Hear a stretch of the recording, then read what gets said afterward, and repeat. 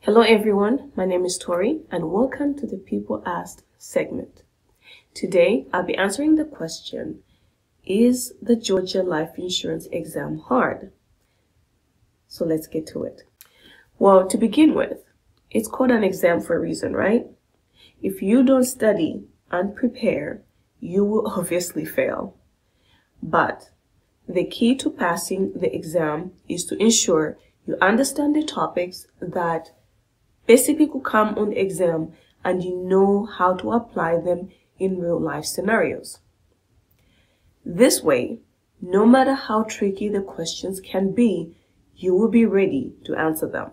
Another tip I can give you is to take advantage of the state exam guide, which is found on the Commissioner's website. It has a list of all topics that are covered in that year's exam. So if you master those topics, you'll be all set.